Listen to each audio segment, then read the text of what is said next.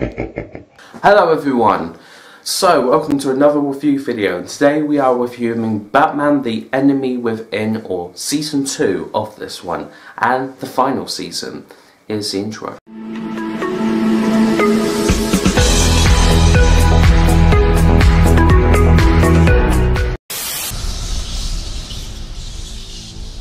I want to commemorate the moment.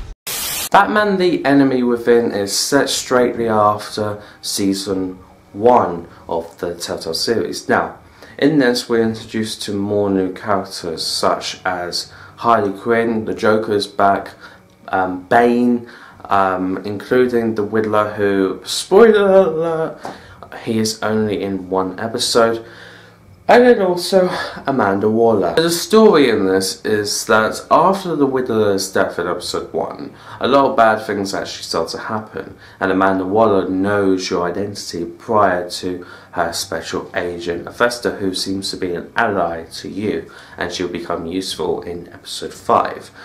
Now, for this, you are also playing as, not just as Batman, but every now and then you'll play as Bruce Wayne. You get introduced to another new person called Tiffany Fox.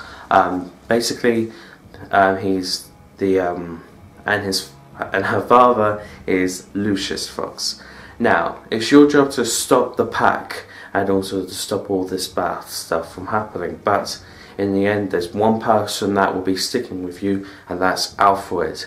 And by episode 5, well, let's say he's had enough, and you can either give up Batman or give up Alfred. So what do I think of this season overall? Well, this season is quite good. Now, I was a bit nervous before playing this, because I liked season 1 quite a lot.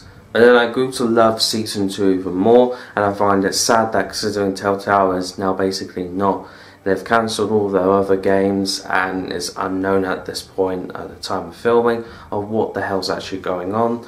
They're also saying that there's a possibility that the Enemy Within would never really come to Switch when it was first announced about 3 weeks ago. I never expected that to come to the Switch, but the Enemy Within gets a 10 out of 10. Yeah, you may get nervous while playing it, but to be honest, I quite like it. Thank you guys so much for watching, and I will see you next time with another review video. Happy Halloween, and I'll see you on the next one. Peace.